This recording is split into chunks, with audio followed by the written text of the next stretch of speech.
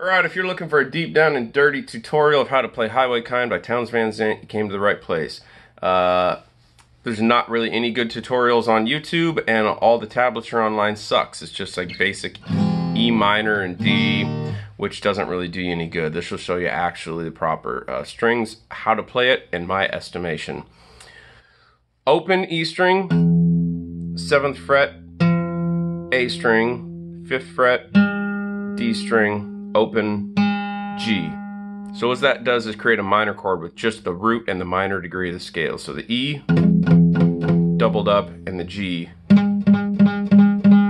doubled up, which creates a very dark dissonant sound. Second chord, which would be the D equivalent, is just open E, 5, 4, open. So then you got E, D, F sharp, G. And then those two strings just move down 2 frets, sorry, to create your C chord. And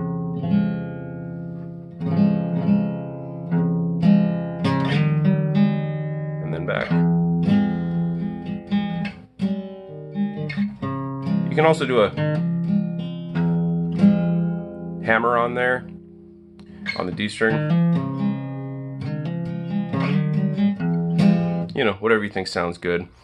And if you want to, you can play it all open, all 6 strings open, but it sounds like shit. Please don't do that shit. You're gonna butcher the song. It should have a really dark, soft, dreary, dissonant kind of vibe. And if you start playing it like a fucking pop tune, it's gonna sound lame. So don't butcher the song. Do it true to Townes Van Zandt. Do the guy justice and play it the way it was intended to. I mean, who am I to tell you?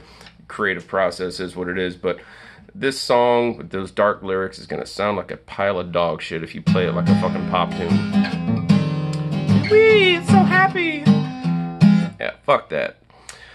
So there's one other small, I wouldn't even call it a chord, it's like a passing note. Oh god. Yep. And be thinking about you. That one right there. That's just a B on the A string. And be thinking about you. So it's just B, everything else open.